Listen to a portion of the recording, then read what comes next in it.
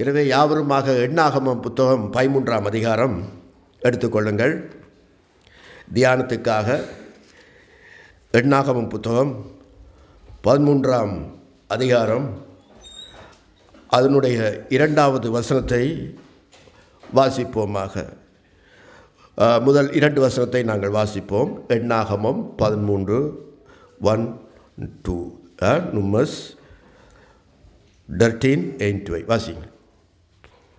கர்த்தர் மோசேயை நோக்கி, நான் இஸ்ரவேல் புத்திரருக்கு கொடுக்கும் கானான் தேசத்தை சுற்றி பார்ப்பதற்கு நீ மனிதரை அனுப்பு, ஒவ்வொரு பிதாக்களின் கோத்திரத்திலும் ஒவ்வொரு பிரபுவாகிய புருஷனை அனுப்ப வேண்டும் என்றார். கர்த்தர் மோசேயை நோக்கி, நான் இஸ்ரவேல் புத்திரருக்கு கொடுக்கும் கானான் தேசத்தை சுற்றி பார்ப்பதற்கு நீ மனிதரை அனுப்பு என்று சொன்னார். அதாவது இப்பொழுது இந்த இஸ்ரேல் மக்கள் எங்கே வந்திருக்கிறார்கள் என்றால், நல்லா கேட்டுக்கொள்ளுங்கள், கானான் தேசத்தினுடைய எல்லையில் காதேஸ் பர்னேயான்ற இடத்துல வந்திருக்கிறார்கள். ஒரு ஸ்டெப் எடுத்து வைத்தால், ஒரு காலடி எடுத்து வைத்தால் கானான் தேசம். அந்த போர்டரில், அந்த எல்லையில் வைத்து ஆண்டவர் நிப்பாட்டிட்டார். என்ன சொல்லி கூட்டிக் கொண்டு வந்தார் இஸ்ரேல் மக்களை? பார்வோனுக்கு அடிமையாக இருந்த பொழுது எகிப்து தேசத்திலே கொடுமையான வேலைகள், கடுமையான வேலைகளை அவர்கள் செய்த பொழுது மோசே என்ற மகாத்மா ஊடாக அந்த ஜனங்களுடைய கூக்குரலை கேட்டு அவல நிலைமையை பார்த்து மனதுருக்கமுள்ள ஆண்டவர் மனம் இறங்கி அந்த பார்வோனுடைய கையிலிருந்து விடுவித்து அவர்களுக்கு சொன்ன வார்த்தை, நான் உங்களை பாலும் தேனும் ஓடுகிற கானான் தேசத்துக்கு உங்களை கொண்டு போகிறேன். அல்லேலூயா, ஆமென். அப்படி சொல்லி தான் விடுதலையாக்கி கொண்டு வந்தார். நான் கொடுக்கும் தேசம், உங்களை நான் கானான் தேசத்துக்குள்ளே, பாலும் தேனும் ஓடுகிற தேசத்துக்குள்ளே உங்களை கொண்டு போகிறேன் என்று சொன்னால் செய்வாரா, செய்ய மாட்டாரா? சொன்னார் செய்வார், செய்ய மாட்டாரா? செய்வார். ஆனால் இப்போ வந்துட்டு என்ன செய்கிறார்? போர்டரில் வந்தோடனே ஸ்டாப், கொஞ்சம் பொறுங்க, கொஞ்சம் பொறுங்க.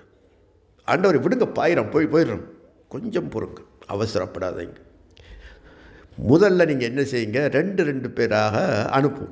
ஒவ்வொரு கோத்திரத்தில் ஒரு ஆள், மொத்தம் 12 பேர். 2 பேர் எல்லாம் ஒரு கோத்திரத்தில் ஒருவனாக 12 கோத்திரத்திலும் 12 பேரை மோசே, நீ அவங்களோட பிரதிநிதியாக கானான் தேசத்தில் போயிட்டு சுற்றி பார்த்துட்டு வா. என்ன செஞ்சுட்டு வா? ரவுண்ட் அடிச்சுட்டு வாங்க, அவ்வளோதான். அங்கே போய் வெட்டி கொத்தி வேலை செய்து அந்த ஒன்று செய்ய வேண்டாம். ஜஸ்ட் ரவுண்ட் அப்படி கனால் விட்டு சுற்றி பார்த்து போட்டு வந்து சொல்லு, ரிப்போர்ட்டை கொண்டு வா, அந்த செய்தியை கொண்டு வா, அவ்வளவுதான். கஷ்டமான வேலை இல்லையா? கஷ்டமாகவே உங்களுக்கு இப்போ இந்த ஒரு சொல்லட்டுமே, இந்த முனிசிபாலிட்டி உனக்கு மாத சம்பளம் தாரம், நீ ஒன்றுமே செய்ய வேண்டாம்.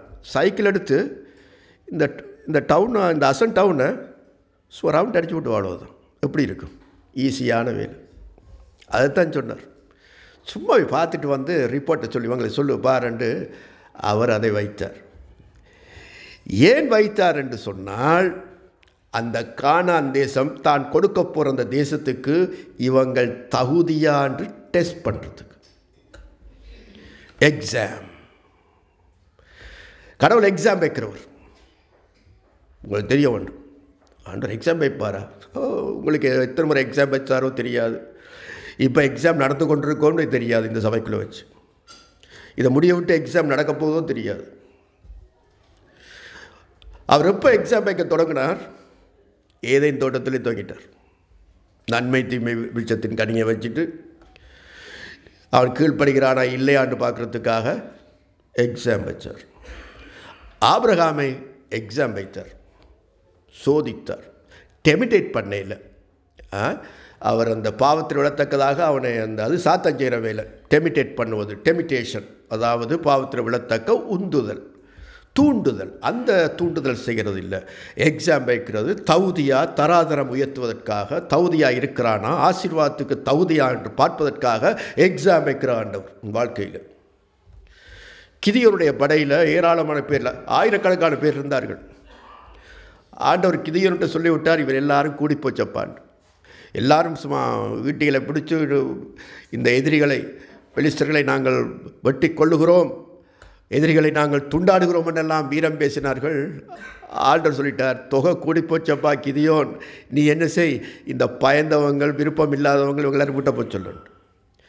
கிதியோன் அறிவித்தான், இந்த பயந்தாக்கள், யுத்தத்துக்கு பயந்தவர்கள், இந்த விருப்பம் இல்லாதவர்கள் எல்லாம் நீங்கள் வீட்டை போகலாம். என்ன செய்தார்கள்? 60 பேர் விட்டு ஓடிட்டான். பிறகு பார்த்தார் ஆண்டவர், இப்போயும் கூடி போச்சப்பா, இத்தனையும் 1000-22,000 கிடந்துச்சு, இப்போயும் கூடி போச்சு. அந்த ஆற்றங்கடையில் நடத்து, அங்கே தண்ணி குடிக்கட்டும் எல்லாரும். அப்போ அங்கே போய் எல்லாரையும் தண்ணி குடிக்க சொன்னேன். எல்லாம் தண்ணி குடிங்க. ஈஸியான வேலையா இல்லையா? தண்ணி குடிக்கிறது கஷ்டமான வேலையா? இல்லை. அப்படி ஆற்றில் தண்ணி ஓடுது, தெளிந்த தண்ணீர் குடிங்க. அநேகம் பேர் எப்படி குடித்தார்கள்? நக்கி குடித்தாங்க. நக்கி குடித்தா நாயப்போல் அப்படி விழுந்து நக்கி குடித்தாங்க. ஒரு 300 பேர் அழுப்பி கையால் அள்ளி குடித்தாங்க. அந்த கையால் அள்ளி குடித்தா அவ்வளோ பேர் வரையாடு 300 பேர் அவங்க தான் செலக்டட். மற்றங்களை விட்டு அனுப்புண்டு தண்ணி குடிக்கிறத வச்சு சோதித்தார். யார் நினச்சிருக்க மாட்டார்கள், அந்த அவ்வளவு ஆயிரக்கணக்கான அந்த கிதியோடு இருந்த மக்கள் தேவன் எங்களை தண்ணீர் குடிக்கிறதுல சோதிக்கிறார் என்று அவருக்கு தெரியல. சாதாரண காரியத்தில் சோதித்தார், பெரிய காரியங்களை சோதிக்க மாட்டார். உன் வாழ்க்கையில் வருகிற ஒரு சாதாரண வாழ்க்கையில் வச்சு, ஒரு சிம்பிளான காரியத்தை வச்சு உன்னுடைய தராதரத்தை பார்க்குறார் ஆண்டவர். நீங்கள் நினைக்காதீங்க பெரிய பெரிய காரியத்தில் சோதனை கொண்டு வந்து சேர்ப்பார், சோதிக்கிறார். Just simple. அவருடைய எக்ஸாம் எல்லாமே அவருடைய சிம்பிளாக தான் வைப்பார். இப்போ சொல்லிட்டார், போய் கானான் தேசத்தை சுற்றி பார்த்துட்டு வாங்க. சிம்பிள் காரியம். காலடி தூரத்திலே கானான் தேசம், காலெட்டும் தூரத்திலே கானான் தேசம் பக்கத்தில் இருக்குது. நில்லுங்க, கொஞ்சம் பொறுங்க, முதலாவது சுற்றி பார்த்துட்டு வந்த பிறகு முடிவெடுப்போம். சரி என்று 12 பேரும் போனார்கள். போயிட்டு வந்து போட்டு அந்த டெஸ்ட்டில் என்ன நடந்தது? 13ஆம் அதிகாரம் 17ஆம் வசனத்தை வாசிக்கும் பொழுது பாருங்கள்.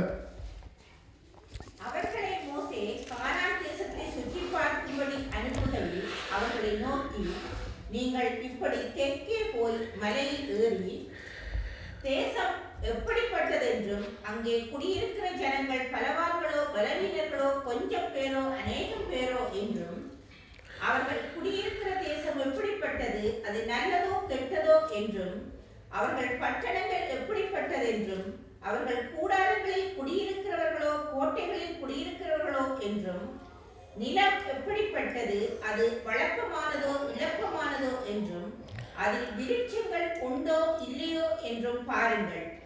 தைரியம் கொண்டிருந்து தேசத்தின் கனிகளிலே சிலவற்றை கொண்டு வாருங்கள் என்றார். அக்காலம் திராட்சை செடி முதல் பழம் பழுக்கிற காலமாயிருந்தது. பாருங்க, அப்போ மோசே என்ன செய்தார்? ஆண்டு சொன்னபடியே 2 பேரும் ஒவ்வொரு கோத்திரத்திலும் ஒவ்வொருவராக எடுத்து எல்லாருக்கும் ஒரு இன்ஸ்ட்ரக்ஷன் கொடுத்தார். நீங்கள் போய் தேசத்தை பாருங்கள், சுற்றி கொத்தக்கூடிய நிலமா, ஹார்டான நிலமா, கடினமான நிலமா, கனி இருக்கா, மரங்கள் இருக்கா, செடி இருக்கா, இதெல்லாம் எப்படி இருக்குது, மலை பிரதேசமா, பள்ளத்தாக்கா, ஆறுகள் இருக்கா, இதெல்லாம் பார்த்துட்டு ரிப்போர்ட் கொண்டு வர வேண்டும். கடவுள் கொடுக்க போகிற, ஆண்டவர் கொடுக்க போகிற, தேவன் கொடுக்க போகிற இந்த தேசத்தை என்று.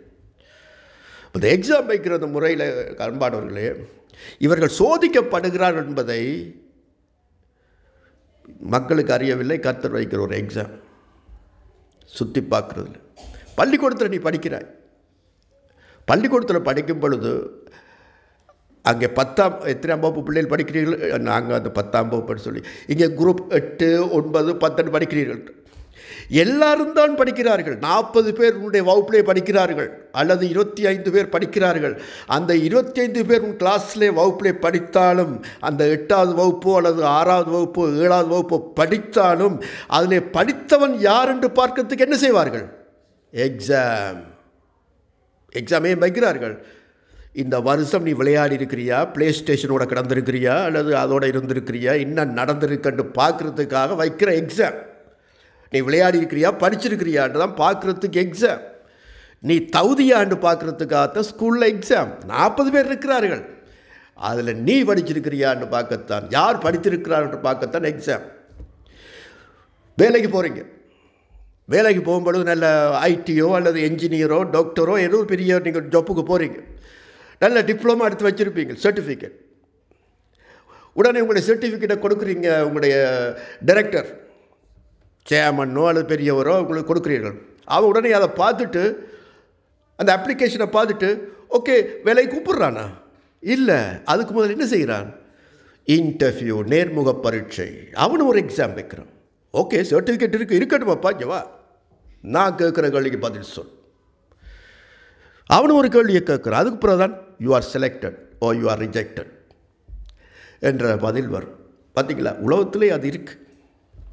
தகுதி தானா இவன், இதுக்கு இந்த காரியத்துக்குரிய தகுதி உள்ளவனா என்பதை பார்ப்பதற்காக வைப்பார்கள். அதே போல தான் ஆண்டவர் என்ன செய்கிறார், இந்த காலெட்டும் தூரத்தில் இந்த கானான் தேசத்துக்கு நீ தகுதி தானா, இந்த கூட்டம் தகுதி தானா என்பதை இப்போ வைக்கிறார் எக்ஸாம். அது இவங்களுக்கே அது தெரியுதில்லை. அந்த 12 பேரை சுற்றி பார்த்து போட்டு அந்த ரிப்போர்ட்டை கொண்டு வந்துட்டார்கள். பாருங்கள் 25ஆம் வசனத்தில் 13:25. அவர்கள் தேசத்தை சுற்றி பார்த்து 40 நாள் சென்றபின் திரும்பினார்கள். அவர்கள் பாரான் வனாந்திரத்தில் இருக்கிற காதேசுக்கு வந்து மோசே, ஆரோன் என்பவர்களிடத்திலும் இஸ்ரவேல் புத்திரராகிய சபையார் எல்லாரிடத்திலும் சேர்ந்து அவர்களுக்கும் சபையார் அனைவருக்கும் சமாசாரத்தை அறிவித்து தேசத்தின் கனிகளை அவர்களுக்கு காண்பித்தார்கள். அவர்கள் மோசேயை நோக்கி, நீர் எங்களை அனுப்பின தேசத்துக்கு நாங்கள் போய் வந்தோம், அது பாலும் தேனும் ஓடுகிற தேசம்தான். என்ன பதில் சொல்லுகிறார்கள்? நாங்கள் போய் சுற்றி பார்த்துட்டு வந்தோம் மோசே. யா நீங்கள் அனுப்பினோம் தேசம் ரைட், சூப்பர் தேசம். அதாவது உண்மைதான், அந்த தேசத்தில் என்ன ஓடுது? பாலும் தேனும் ஓடுகிறது. தேவன் சொன்னது உண்மைதான், அதில் எந்த தவறுமே இல்லை. 100% கரெக்ட், ஒரு பிரச்சனையும் இல்லை. பாருங்கள், தொடர்ந்து பாருங்கள், சொல்கிறார்கள் பாருங்கள் 28ஆம் வசனத்தில். ஆனாலும் அந்த தேசத்திலே குடியிருக்கிற ஜனங்கள் பலவான்கள், பட்டணங்கள் அரணிப்பானவைகளும் மிகவும் பெரியவைகளுமாய் இருக்கிறது. அங்கே ஏனாக்கின் குமாரரையும் கண்டோம். அமலேக்கியர் தென்புறமான தேசத்தில் குடியிருக்கிறார்கள். போதும் போதும் சொல்லுகிறார்கள் பாருங்கள். எல்லாம் இருக்கிறது, பாலும் தேனும் ஓடுகிற தேசமும் இருக்கிறது. ஆனால் அங்கே ஏனாக்கின் புத்திரரும் இருக்கிறார்கள், அந்த தென்புறத்தில் அமலேக்கியரெல்லாம் இருக்கிறார்கள், எல்லாம் இருக்கிறார்கள். அப்படியும் இருக்கிறது என்று இந்த 12 பேரும் சொல்லிக் கொண்டிருக்கிறார்கள். மோசே கேட்டுக்கொண்டிருக்கிறார், ஜனங்கள் எல்லாரும் கேட்டுக்கொண்டிருக்கிறார்கள். உடனே 31ஆம் வசனத்தில் ஒரு சிந்தை மாறுகிறது. 31ஆம் வசனத்தில் பாருங்கள், அன்றைக்கி அதுக்கு மேல் வசனத்தை நாங்கள் வாசிப்போம் பாருங்கள், அதுக்கு மேலே இருக்கு பாருங்கள் 13ஆம் அதிகாரத்தில். முன்பாக ஜனங்களை அமர்த்தி, நாம் உடனே போய் அதை சுதந்தரித்துக் கொள்வோம், நாம் அதை எளிதாய் ஜெயித்துக் கொள்ளலாம் என்றார். அவனோட கூட போய் வந்த மனிதரோ, நாம் போய் அந்த ஜனங்களோடு எதிர்க்க நம்மாலே கூடாது, அவர்கள் நம்மை பார்க்கிலும் பலவான்கள் என்றார்கள். பிறகு அப்படியே சொல்லி போட்டு அவர்கள் 33ஆம் வசனத்தை சொல்லுகிறார்கள்.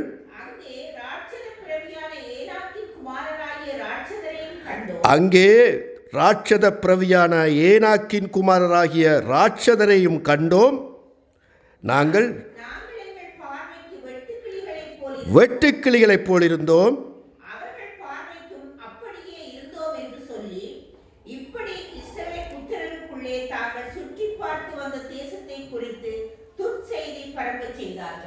என்ன சொல்லுகிறார்கள்?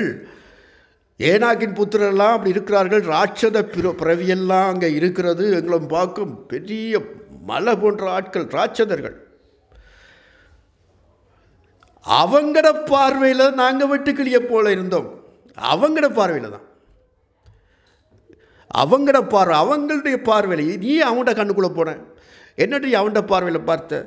அவங்கட பார்வையில் நாங்கள் வெட்டுக்கிளியை போல இருந்தோம், எங்களால் மேற்கொள்ளக்கூட முடியாது, அவ்வளோ பலவான்கள். காலேப் சொல்கிறார், ரைட் நவ், இப்பொழுதே கொண்டு போவோம். யோசுவாவும் காலேப்பும் சேர்ந்து கொள்கிறார். காலேப் யோசுவா, இப்போ நாங்கள் சுதந்திரித்துக் கொள்வோம், தேவன் நமக்கு ஒப்பு கொடுத்தார் என்று. No no no no no no, முடியாது. அவருடைய பார்வையிலே நாங்கள் வெட்டுக்கிளியை போல் இருந்தோம். கருத்து மாறி பெரிய பிரச்சனை உண்டாயிற்று, பெரிய பிரச்சனை உண்டாயிற்று. வைத்த இந்த எக்ஸாமிலே தேவன் சுற்றி பார்த்துட்டு வா என்று தான் சொன்னார். இவர்கள் சுற்றி பார்த்து போட்டு வந்து என்ன செய்தார்கள்? தங்களுடைய தேவனை அளந்து விட்டார்கள். தங்களை கூட்டிக் கொண்டு வந்த கடவுள் யார் என்பதை அளந்தார்கள்.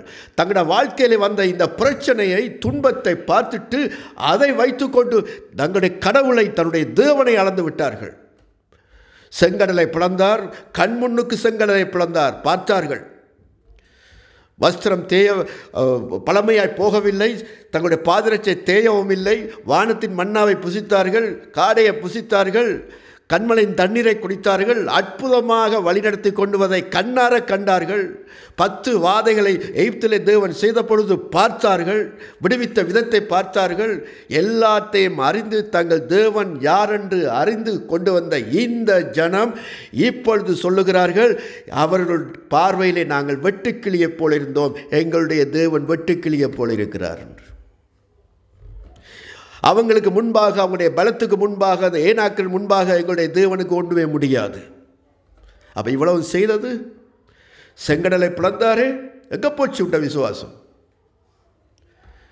செங்கடலை பிளந்தாரே உடைய கண்முன்னுக்கு, அப்படியே மதிலை போல நின்றுச்சுதே செங்கடல். நீங்கள் அப்படியே நடந்து வந்தீர்களே, உங்களுடைய ஆடு மாடுகள் பெண்கள் பிள்ளைகள் எல்லாருமாய் நடந்து வந்தீர்களே, எங்கே போயிட்டு உண்ட விசுவாசம்? அந்த பிரச்சனையிலேருந்து உனக்கு விடுதலை தந்தாரே, இந்த பிரச்சனையை உன்னை அவரால் முடியாது. இந்த ஏனாக்கின் புத்திரரே, அதிலிருந்தே உன்னை காப்பாற்ற முடியாது. Exam fail. அந்த பிரச்சனை கண்முனுக்கு பார்த்தாய், நன்றாய் சாட்சி உனக்கு தெரியும். ஆனால் இப்போ வாழ்க்கையில் வந்திருக்கு, இந்த காரியத்தில் உன்னால் ஜெயிக்க முடியாமல் நீ தடுமாறுகிறாய். காரணம், உன் பிரச்சனையோடு கடவுளை அளந்தாய். உன் தேவன் வெட்டுக்கிளியை போல் ஆயிட்டார் என்று சொல்லிவிட்டார்கள். எங்கள் தேவன், அவங்களோட பார்வையில் நாங்கள் வெட்டுக்கிளியை போல் இருந்தோம், ஒன்றுமே இல்லை. அப்போ உன்னை கூட்டிகிட்டு வந்த உன் தேவனும் ஒன்றும் இல்லையா? மகா புயத்தோடும் பலத்தோடும் எங்களை விடுவித்தார் என்று கரையிலே பாடினீர்களை எல்லாருமாய் சேர்ந்து. மரியம் தம்பூரின் எடுத்து ஆடி பாடினாலே இருந்து. குதிரை வீரர்களை ஜெயித்தார் என்றெல்லாம், பார்வோனை சமுத்திரத்திலே ஆழ்த்தினார் என்று மோசே முதல் கொண்டு சகல மனுஷரும் பாடினார்களே, கோஷம் போட்டார்களே, கோயார் பாடினார்களே, எல்லாரும் சமுத்திரத்திலே நடனம் ஆடினார்களே. இப்போ எங்கே போச்சு நடனமும் பாட்டும்? விசுவாசம் போச்சு. இப்போ சொல்கிறார்கள் வெட்டுக்கிளி எப்படி இருக்கிறோம். எனக்கு அருமையான கருத்துரு பிள்ளைகள், இப்படித்தான் ஒரு சிம்பிளான எக்ஸாம் வீட்டை வைக்கிறார். உனக்கு ஒரு சின்ன பிரச்சனை உன்னை வீட்டுக்கு வருது, ஒரு சின்ன காரியம் தான் உன்னை வீட்டில் வரும், நீ எப்படி நடந்து கொள்கிறாயன், அதுதான் உனக்கு வர்ற எக்ஸாம்ண்டே சில பேருக்கு தெரியுது இல்லை. எல்லோரும் நினைக்கிறது பெரிய எக்ஸாம்ண்டா ஏதோ இந்த கிறிஸ்மஸ் ப்ரோக்ராமில் எங்களோட பிள்ளைய நடிப்பாங்களே, இந்த சாத்தானை போட்டு கொம்பையும் வச்சு விட்டு பல்லையும் வச்சு விட்டு ஆடுவார், அதுதான் சோதனை. அதெல்லாம் இல்லை, அந்த சோதனை உனக்கு வராது. சாத்தான் இப்போதைக்கெல்லாம் வரவும் மாட்டான். அது சின்ன ஒரு பிரச்சனை. எனக்கு அருமையான கருத்துரு பிள்ளைகளை பாருங்கள்.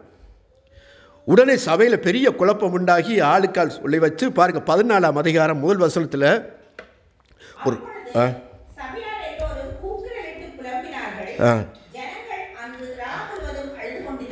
இருந்தார்கள். 4ஆம் வசனத்தில்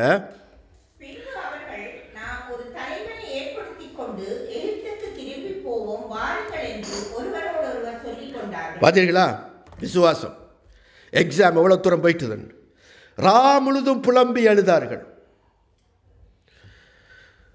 துர்ச்செய்தியை பரப்பினார்கள். முடியாது, கானான் தேசம் நமக்கு கிடைக்க மாட்டாது, எகிப்து தேசத்துக்கு திரும்பி போவோம். பாருங்கள், சில நேரத்தில் நம்முடைய ஊர்களில் சண்டை வரும். சேர்த்து உங்களோட குடும்பத்தில் இப்படி சண்டைகள் வந்திருக்கலாம். இப்போ சொல்லலை, நான் முந்தி சொல்கிறேன்.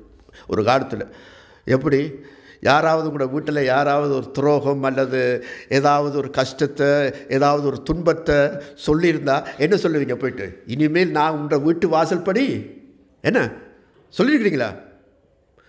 உன்னை செத்தாலும் உன்னை வாசல் படி மிதிக்கவும் மாட்டேன், உன்னை மூத்தில் முழிக்கவும் மாட்டேன் என்று ரோசம் சொல்லி போட்டு வருவான். ஏதாவது நடந்தாலும் நான் போக மாட்டேன்.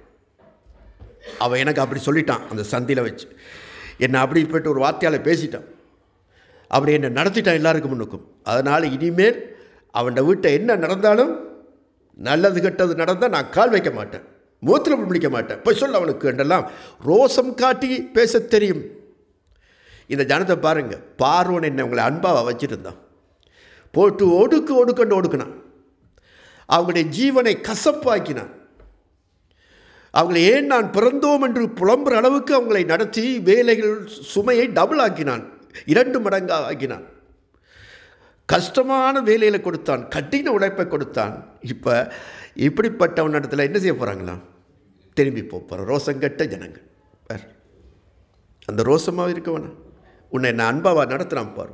நாங்கள் ஒரு பாஸ்டரை ஏற்படுத்தி ஒரு தலைவனை ஏற்படுத்தி அவங்களுக்கு பின்னுக்கு நான் போவோம். இப்படி இந்த மோசே தேவையில்லை. எவ்வளோ தொழுத்து முடிவு வந்தார்கள். இதுதானே நம்முடைய வாழ்க்கையில் நடக்கிறது. இதுதானே நம்முடைய வாழ்க்கையில் நடக்கிறது. சபையில் ஒரு சின்ன பிரச்சனை ஒன்று வந்துடும், ஒரு சின்ன காரியம் ஒன்று அப்படி நடந்துடும். யாராவது அப்படி இப்படி சொல்லுவார்கள். எதை காரியம்? உடனே நமக்கு ஒரு தலைவனை ஏற்படுத்துவோம், நாங்கள் போவோம் வருவோம் என்றெல்லாம் எத்தனை குரூப் இந்த காலத்தில் உருவாகி போய் கிடக்கு. ஆண்டவனுக்கு எக்ஸாம் வைக்கிறான்னு தெரியுது இல்லை சபைக்குள்ளேயே.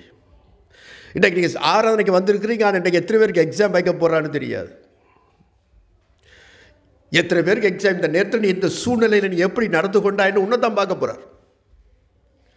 யாராவது உனக்கு கொண்ட சொல்லுவான், நீ என்ன செய்கிறான்னு பார்ப்போம். ஏதாவது வர்ற வழியில் ஒன்று நடக்கும், என்ன செய்கிறான்னு பார்ப்போம்.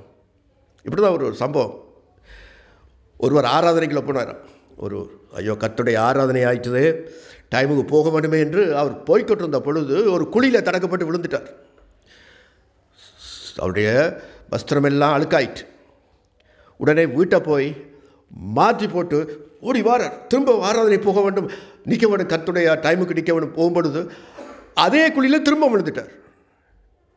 திரும்ப வஸ்திரம் திரும்ப ஓடி வஸ்திர மாதிரி திரும்ப ஓடி வர்றார். ஐயோ ஆராதனைக்கு போக வேண்டும். நம்முடைய பிள்ளை திரும்ப லேட்டாக வாரீங்க கர்த்தருடைய ஆராதனைக்கு. வார வருஷத்துலேருந்து கவனம். கர்த்தருடைய ஆராதனைக்கு டைமுக்கு வாங்க, மதிப்பு கொடுக்க பாருங்கள். திரும்பி ஓடி வாரார். வந்த பொழுது ஒரு வயது புரிந்த முதிர்வர் அப்படியே விளக்கோடு வச்சு கொண்டிருக்கிறார். இங்கே வாங்கன்ட்டு, இந்த இதில் குளிருக்கு விழுந்துடாதீங்கன்ட்டு. உடனே இவர் பார்த்தார், உங்களுக்கு எப்படி நன்றி சொல்கிறது, 2 முறை விழுந்துட்டேன், இந்த 3ஆம் முறை நான் விழக்கூடாதுன்னு நான் உன்னை பாதுகாத்துட்டேன், நான் உன்னை பார்த்து கொண்டே இருந்தேன், 2 முறை நீ குழியில் விழுந்துட்டேன், இந்த 3ஆம் முறை நீ விழக்கூடாது என்று உன்னை நான் பாதுகாத்திருக்கிறேன், வான். உடனே அவன் கூப்பிட்டான். அந்த வயது முதிர்ந்தவர் விளக்க வச்சு கொண்டு கூப்பிட்டாராம். இது ஸ்டோரியா? வீட்டை வந்து சாப்பிட்டு போவோம்ட்டு. இல்லை இல்லை இல்லை, நான் ஆராதனைக்கு போகணும், எனக்கு வீட்டை வர முடியாது, சாப்பிட முடியாது, நேரம் இல்லை என்று இவர் சொன்னார். உடனே வந்தால் தன்னோட சுயரூபத்தை காட்டினார். நான் தான் சாத்தான்.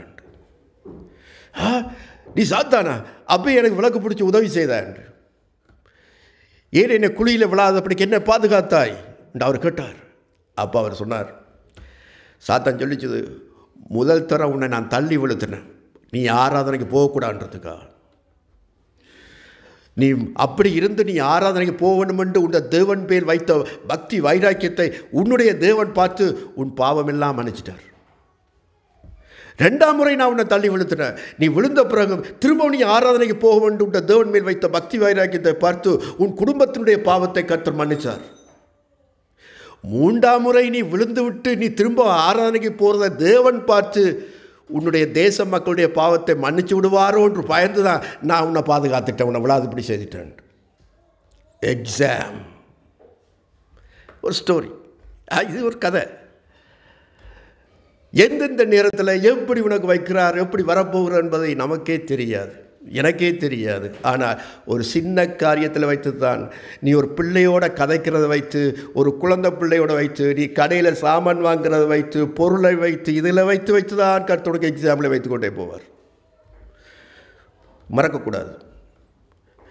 கிறிஸ்மஸ் ப்ரோக்ராமில் எத்தனை பேருக்கு டெஸ்ட்டோ எக்ஸாம் வைக்க போகிறாரோ தெரியாது. ஜாக்கிரதையாக இருக்க வேண்டும் எனக்கு அன்பானவர்கள். எனவே தான் நீ ஆலயத்துக்கு வரும்பொழுது நடையை காத்துக்கொள்ளு, விழித்திருந்து ஜெபம் பண்ணுங்கள் என்று 2 கருத்துக்கள் உருவாகி சொல்லிவிட்டார்கள். நாங்கள் எகிப்துக்கு திரும்பி போவோம் என்று. யோசுவா புத்தகத்திலே எடுத்துக்கொள்ள, யோசுவா புத்தகத்திலே 2ஆம் அதிகாரம் 1 வசனத்தை வாசிக்கும் பொழுது பாருங்கள். யோசுவா 2ஆம் அதிகாரம் 1 வசனத்தில், நூனின் குமாரனாகிய யோசுவா சீத்திமிலிருந்து வேவுகாராகிய 2 பேரை ரகசியமாக வேவு பார்க்கும்படி அனுப்பி, நீங்கள் போய் தேசத்தையும் எரிக்கோவையும் பார்த்து வாருங்கள் என்றான். அவர்கள் போய் ராகாப் என்னும் பெயர் கொண்ட வேசியின் வீட்டுக்குள் பிரவேசித்து அங்கே தங்கினார்கள். யோசுவாட தலைமையில் இப்போ போயிட்டுது இஸ்ரவேல் தேச மக்கள். அந்த முதல் சந்ததி போகல, 2ஆம் சந்ததி போகிறது. இப்போ இவர் என்ன செய்தார்? இந்த எரிக்கோவை சுற்றி பார்க்கறதுக்கு 2 பேர் அனுப்பினார். மோசே எத்தனை பேர் அனுப்பினார்? 12 பேர். 12 பேரை அனுப்பி வந்த ரிசல்ட் என்ன? 10 பேரால் வந்தது 40 வருஷம் இன்னும் எக்ஸ்ட்ராவாக போயிடுச்சு. அதால் வேண்டாம், 2 பேர் அனுப்புனா அது போதும் என்று நினைச்சாரோ என்னவோ தெரியாது. யோசுவா 2 பேரை அனுப்பி ஒரு வேவு பார்த்துட்டு வான். அப்போ இவர்கள் போன வீடு ஒரு வேசியின் வீடு, ஒரு விபச்சாரியினுடைய வீடு. அந்த வீட்டுக்குள்ளே இவர்கள் பிரவேசித்திருக்கும் பொழுது வந்துட்டார்கள் ஸ்பை. சுற்றி பார்த்துக்கொண்ட வீட்டுக்குள்ளே யாரோ இருக்கிறார்கள், வெளிநாட்டுக்காரர்கள் வந்திருக்கிறார்கள், உளவு பார்க்கிறவர்கள் வந்திருக்கிறார்கள் என்று அரசப்படை வந்துட்டது. அப்பொழுது அவர் நடந்து முடிஞ்ச சம்பவத்திலே அவள் கடைசியாக சொன்ன பதிலை பாருங்கள். 8ஆம் வசனம். அந்த மனுஷர்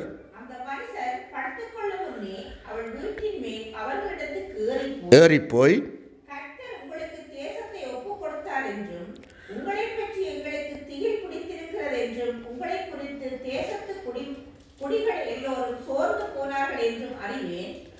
நீங்கள் எகிப்திலிருந்து புறப்பட்ட போது கர்த்தர் உங்களுக்கு முன்பாக சிவந்த சமுத்திரத்தின் தண்ணீரை வற்றி போக பண்ணினதையும், நீங்கள் யோர்தானுக்கு அப்புறத்தில் சங்காரம் பண்ணின எமோரியரின் 2 ராஜாக்களாகிய சீகோனுக்கும் ஓகுக்கும் செய்ததையும் கேள்விப்பட்டோம். கேள்விப்பட்ட போது எங்கள் இருதயம் கரைந்து போய். போதும் பாருங்க, சொன்னது யாரு? சொன்னது யாரு? ராகாப் தான். அவள் யாரு? என்ன ஜோப்? என்ன வேலை? கவர்மெண்ட் ஜோப்பா? அப்போ வேசி, விபச்சாரி. அவள் சொல்லுகிறாள் அந்த வந்த 2 மனுஷருக்கும், கர்த்தர் உங்களுக்கு இந்த தேசத்தை ஒப்பு கொடுத்தார் என்று எங்களுக்கு தெரிஞ்சு எங்களுடைய இருதயமெல்லாம் கரைஞ்சு போய் எங்களுக்கெல்லாம் நடுக்கம் உருவாயிட்டுதப்பா, நடுக்கம் உருவாயிட்டு. எப்போ இருந்து உங்களுக்கு நடுங்க ஆரம்பித்து விட்டது? செங்கடலை பிளந்த உடனே எங்களுக்கு நடுக்கம் உண்டாயிற்று. சாதாரண ஒரு வேசிக்கு இருக்கிற இந்த விசுவாசம் கண்ணால் பார்த்த இந்த ஜனத்துக்கு இல்லையே பார்.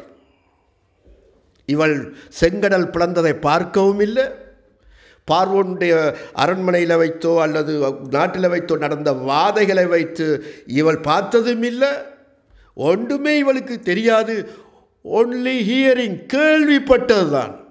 ஆக்கள் சொல்லி சொல்லி சொல்லி கேள்விப்பட்டு இஸ்ரவேலின் தேவன் மகத்துவம் உள்ளவர், அவர் இப்படி செங்கடலை பிளந்து இப்படியா எகிப்து தேசத்திலிருந்து ஜனத்தை இஸ்ரேல் மக்களை விடுதலையாக்கி கொண்டு வருகிறார், இந்த தேசத்தை கொடுக்க போகிறார், இந்த குடிகள் எல்லாம் எங்களுக்கெல்லாம் அதோ கதி என்று மெசேஜ் கேட்டதிலிருந்து நாங்கள் எல்லாரும் நடுங்கிக் கொண்டிருக்கிறோம் என்று இந்துவங்களுக்கு சொல்லுகிறார்கள். இப்படிப்பட்ட இந்த வேசி, இப்படிப்பட்ட இந்த பெண்ணுக்கே இந்த இந்த இந்த அவள் நிலைமையில் இருக்கிற இந்த பெண்ணுக்கே இவ்வளவு விசுவாசம் என்றிருந்தால், கண்ணால் பார்த்த சொந்த ஜனமே உனக்கு எங்கே போயிட்டு விசுவாசம்? நீ எங்கே போயிட்ட பார், எங்கே போயிட்டு பார்த்தீர்களா அன்பாளர்களே? கண்ணால் காணவும் இல்லை, கேட்கவும் இல்லை, எல்லாம் சும்மா ஆக்கள் சொல்லி கேட்ட கதையில் உன்னதமான தேவன் மேலே இவளுக்கு விசுவாசம் இருக்குது. கண்ணால் கண்ட ஜனத்துக்கு விசுவாசம் இல்லாமல் போயிட்டு எக்ஸாம். யார் இப்போ பெட்டர் மேலே? யார் மேலே? சிந்திச்சுப்பார். இன்றைக்கு அப்படித்தான் உன்னுடைய வாழ்க்கையில் அப்படி நடக்கிறது. எத்தனை பேருடைய சாட்சியை கேட்கிறாய்? சபையில் சொல்லுகிறார்கள், கர்த்தர் இந்த நோயிலிருந்து என்னை குணமாக்கினார். இன்டர்நெட், ஃபேஸ்புக், டிவி, புத்தகங்கள், நேரடி சாட்சிகள் எல்லாம் நீ கேட்கிறாய். ஆனால் உன்னுடைய வாழ்க்கையில் வர்ற பிரச்சனை வரும்பொழுது உன்னை காரியத்தை உனக்கு விசுவாசம் வராமல் இருக்கிறது. இவ்வளோ காலம் சபையில் வந்து போகலாம், சபை சத்தியத்தை கேட்கலாம், சாட்சியில் கேட்டிருக்கலாம், உன்னுடைய விசுவாசம் உனக்கு வரையில. ஆண்டவர் உனக்கு இன்னும் விசுவாசம் இல்லை. ஆண்டவருக்கு எப்படி இருக்கும்? சந்தோஷமாக இருக்க போகுது. சொல்லிட்டார், இனிமேல் பிரவசிக்க மாட்டா என்று. நோ, உனக்கு இல்லை என்று. காலெட்டும் தூரத்திலே காலெட்டு அடி எடுத்து வைத்தால் கானான் தேசம் மிஸ் ஆயிட்டுது. எக்ஸாம் வச்சார் அந்த போர்டரில் வச்சு, நீங்கள் தகுதி தான் ஆண்டு பார்த்து உங்களே நீங்கள் பாருங்கிட்ட எக்ஸாம் வச்சார். நீங்கள் அந்த தேசத்துக்கு தகுதிதானா, இந்த ஆசீர்வாதத்துக்கு நீ தகுதிதானான்னு நீங்களே பாருங்கள், உங்களோட எக்ஸாம் வச்சு பாருங்கன்னு தான் கொடுத்தார். உங்களை சோதிச்சு பாருங்கள்.